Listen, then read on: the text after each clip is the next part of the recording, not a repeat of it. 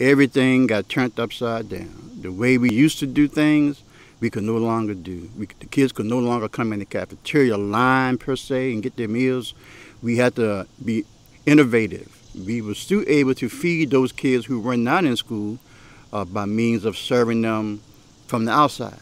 They would walk up to an entrance at the school, and the cafeteria worker would give them 2 days worth of food. They would get 2 breakfasts, 2 lunch, and 2 suppers. When we first started, the National Guards was here, and we would make the bags up, and the National Guard would actually pass them out. And it was a lot more work because we had to give them breakfast, lunch, snack, and supper all at one time.